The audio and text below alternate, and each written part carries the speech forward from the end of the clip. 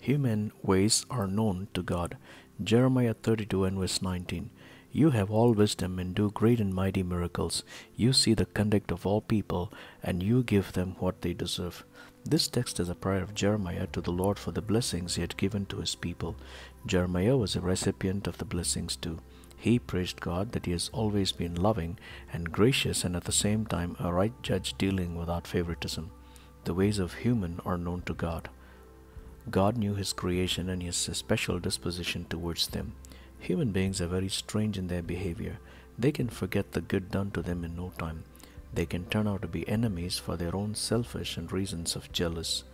As a pastor, I have been through the brunt of all of these issues. Some years ago, I had to forego an important conference for the sake of the first birthday celebrations of babies. The sacrifice for the sake of the families were never acknowledged, nor did these families continue to show their allegiance to the church. The worst part is, this sacrifice was unknown to everyone, but to whom it was known turned out to be a betrayer to please the next pastor.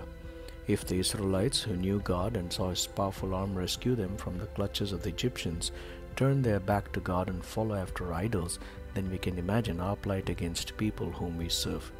It doesn't matter if people reject us. God has not given up on us, and he knows our heart and service, and he will reward us. Human ways are known to God. Amen.